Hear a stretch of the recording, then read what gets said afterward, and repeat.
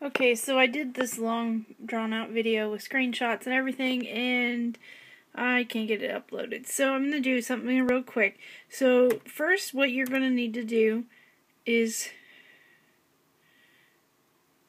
download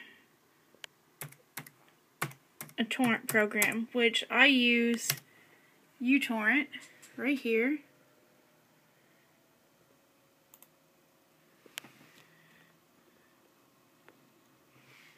Once you get to the website, you're going to want to click here where it says uTorrent free.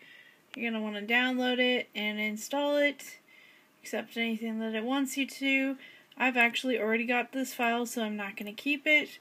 Once it is installed and ready to go, it's actually going to show up like this.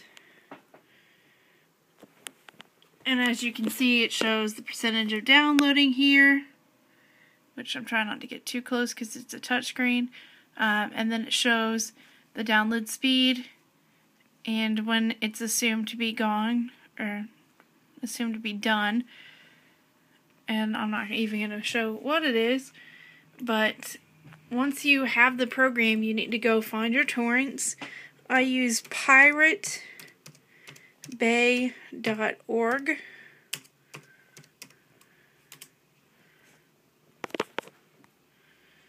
You're going to need to find your file. I'm just going to do a search for vampires. Actually, no, let's do zombies. O-M-B-I-E-S. And we're going to do other because that's where the books appear. And pirate search. And unfortunately, there's all these stupid little runny lines in the middle of the screen. I don't know if that'll be on the end video or not. But over here, the seed, it's best to sort these by the best number of seeders, because the more seeders, the quicker it'll download. If it only has one or two, you're probably going to take a few months. So we're going to go ahead and just click Pride, Prejudice, and Zombies.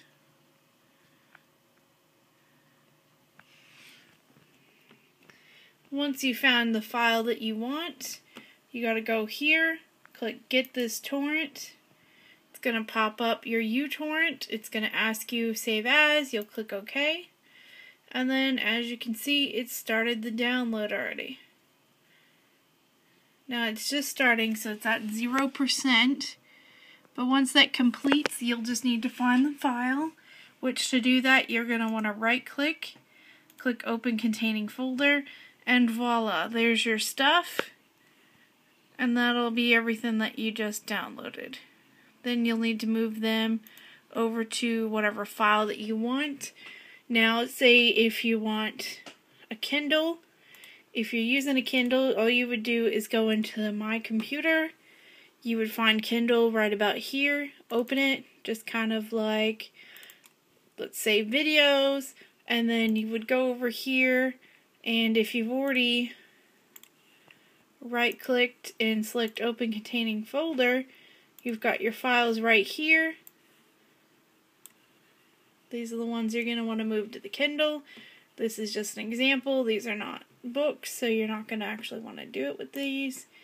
Then you take the file from here and you drag it and drop it where you want it to be. See, now I'm getting an error because it's still in uTorrent. You'll need to stop the seeding before you can actually move it. And to do that, you just right-click and select Stop. And that'll just cause it to go finished.